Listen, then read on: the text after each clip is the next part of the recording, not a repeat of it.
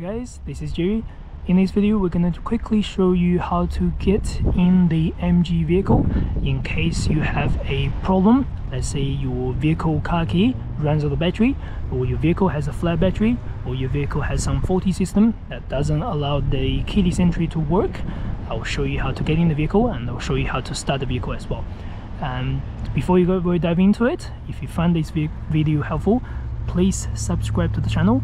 That would be really helpful for my channel to grow, and leave a like down below, leave a comment if you have any questions. And if you're looking to purchase one of the MG vehicles, or Volkswagen or Kia, Nissan, you can contact us at Ebit Pukoi. Alternatively, you can contact me directly. My name is Jerry. I'll leave my email address down below. Alright, let's get started. First, you're obviously going to test your key. If the keys doesn't work, you press the button, it still doesn't work. What you need to do is to take the key out, take the manual key out of your pocket, and basically press this button on the side. This is the button to open the key case. Then now we see a small key blade that allows us to get in the vehicle. You can see here, not unlike the traditional vehicle, you don't have any buttons or anything like that for the key slot. What you need to do is touch here. You're gonna feel the gap over here, then twist it, push this key around, and simply twist it around. That allows you to open it. And you have to hold this, by the way, hold the door handle, so that allows you to open this. Let's just try again. There we go. Pinch this open. Basically, once you pinch this open, you're going to be able to unlock this, twist it around, then twist left or right, depends on which vehicle you have. Then that allows us to open the door handle, at least even if your vehicle has a small problem or anything like that. So obviously my vehicle is okay, so I'm not going to show you how to get it.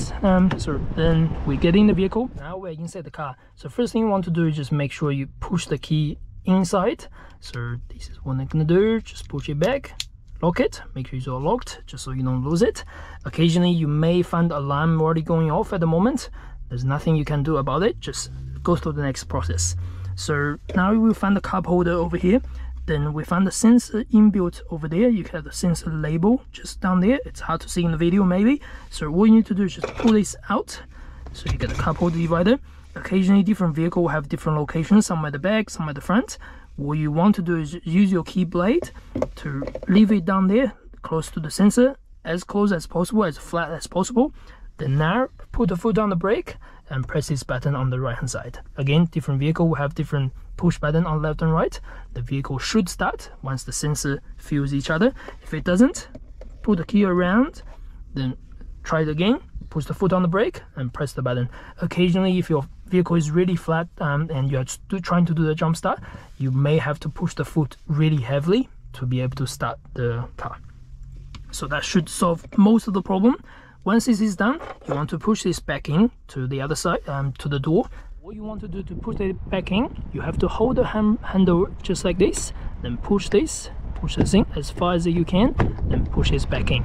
So that stays over there. Basically, when you hear the click, you won't be able to force it in unless you pull the door handle. Now it's completely flat, that's all secured in.